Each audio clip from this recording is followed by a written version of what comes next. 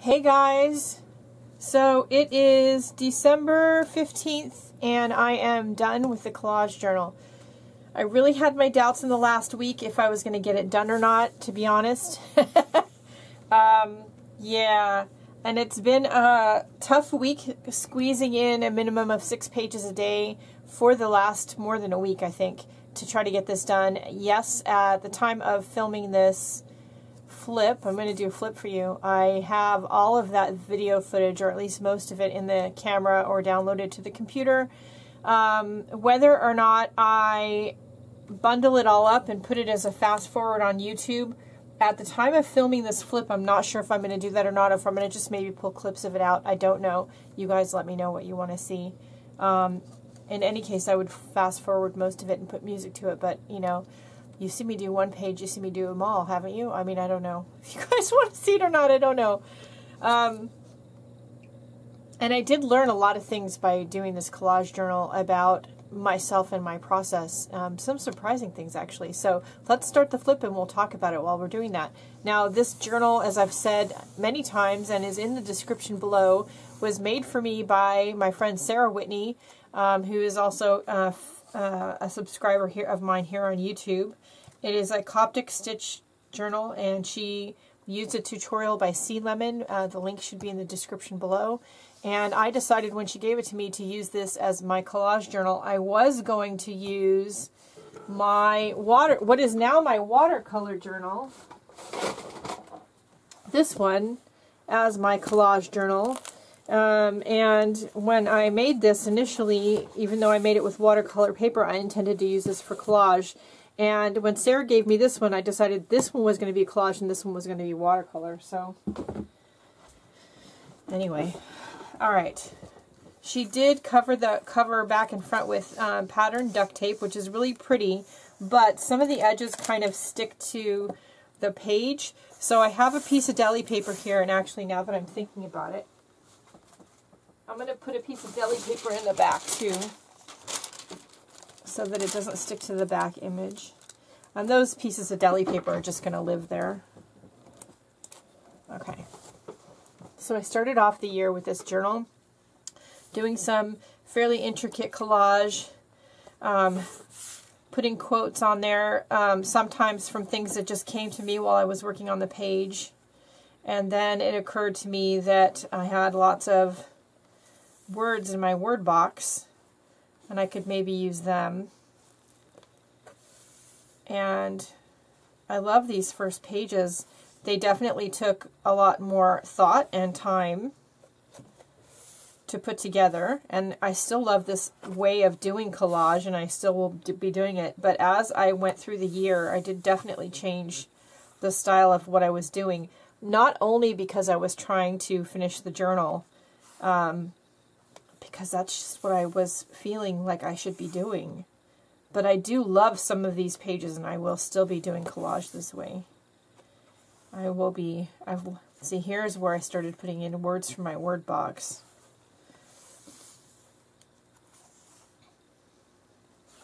Still really finding random pieces from bunches of different images and composing them together to create a whole. And I love the way they came out. Most of them are very surprising. Like this one here, I love the way this one came out. First of all, I love the image of the three ladies. And the phrase, turn some heads, life is trying a recipe that's adventurous. I mean, I love that. But some of the background images that compose this fabulous piece, these here are from a science magazine, and these are actually close-ups of blood cells. So, you know, you can find images anywhere. These are eyeballs from a pamphlet I picked up at my eye doctor when I was getting an eye exam. And then, you know, I would switch back occasionally and do a written quote. I didn't always use people. Sometimes I used artwork from other artists out of other magazines. But I do have a preference for using people, I have to say.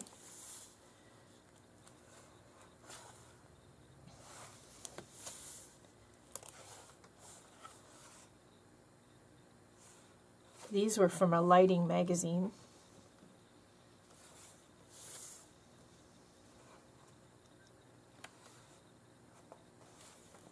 Then I really started just using quotes. I don't think past this point that I did any written. Oh, see, I did this one, written words. I was gonna lie to you. I love this page. That might be the last time I wrote any words in here. What I found, though, as I was creating these pages was that it was more about matching the words or quote with the image I was working with, and just not thinking about it so much, especially with this page. I didn't really think about it. It just felt right. And going with what felt right and following my instincts. And what's turned out is some of these collage pages, although the composition is very simple, the pictures in combination with the word, some of these are really powerful. Like this one, I am pure, I am nurtured, I am nourished, I am perfect. Combined with that image. It's just, some of them are really powerful. This one, can you hear me now? And what I found when I was trying to finish this was I was just following my instincts and pulling quotes that felt right with that picture, and if necessary adding a background, but not really necessarily doing a lot more. And the result made a, of course, quick composition, but one that when you look at it and you read the words and you look at the picture associated with those words that got put together, they're very, very powerful.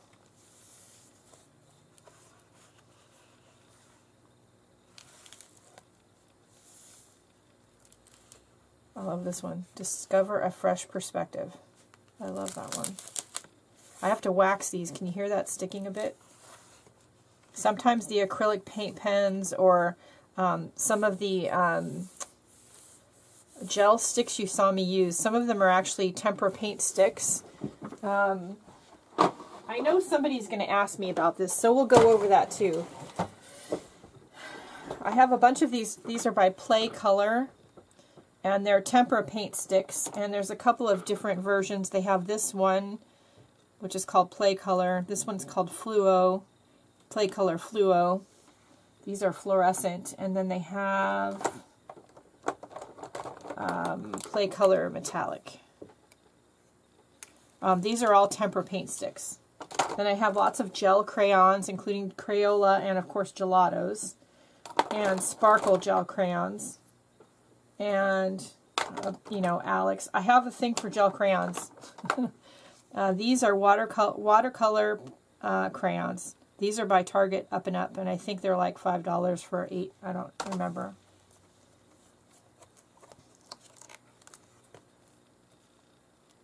And I found early on I tried to not do edging on my pages, and I just found that that wasn't working for me. And I think I did some kind of border with the gel crayons around every single page.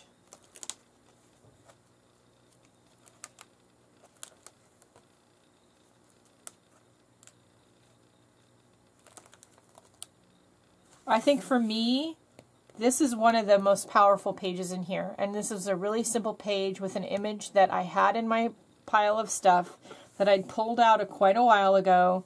And I knew I was going to do something with it at some point. And then this little phrase popped out at me out of my stash of words, and this is really powerful.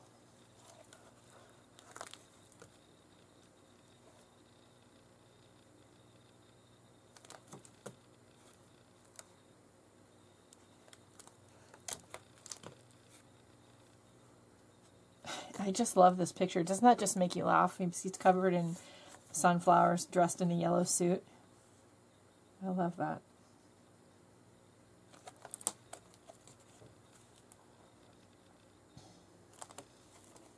This is my daughter's favorite. An interesting, compelling image with a powerful quote. And that's what I discovered towards the end of these was, I love this one. You know, you have this mermaid who's essentially stuck in a tank, you know, and she just, you know, it's like she's saying to you, don't ask. Just don't, just don't ask. I love that.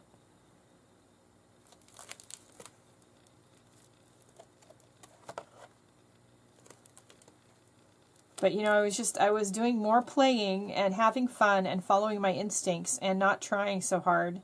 And we have sort of what I was calling to my daughter when she and I were discussing this, accidental art.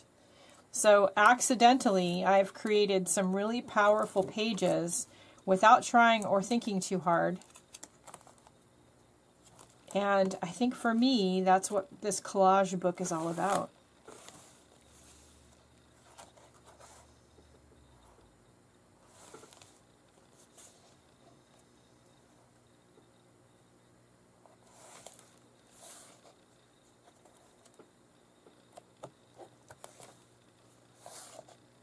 I love this one too. And then finally at the end, another world is not only possible, she's on her way. On a quiet day, I can hear her breathing. I love that. So there is my 2015 collage journal. Will I be doing one for 2016? I'm not sure yet. I'm sure I'll do some collage at some point. I'm not sure I'll do a whole separate journal just for collage.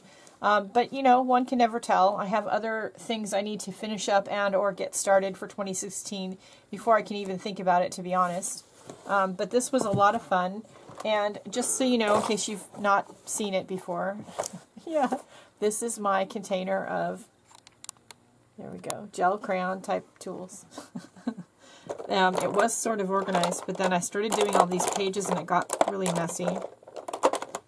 I have gel highlighter pens. This is AccuGel highlighter.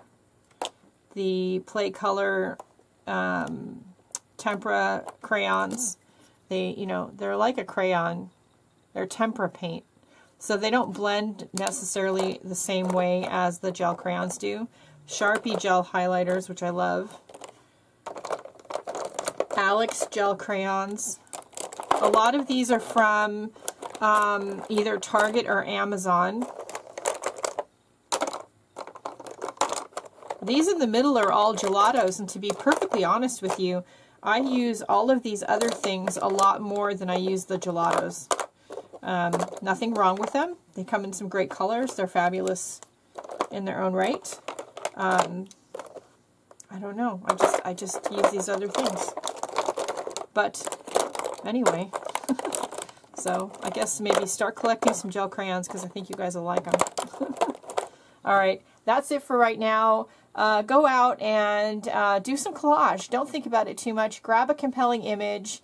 If it needs a background because it's too small for the page, grab a background you think is going to really enhance your image, and then go for a quote that just speaks to you at that moment. Don't think about it too much, and put them together, and then do some decorating to tie all the images together and see what the result is. Just remember to play. I think that's the key for me. Just play and have fun, and don't overanalyze it. All right, that's it for right now. Go out and have a great day and do something nice for yourself because you deserve it. I'll see you later. Bye.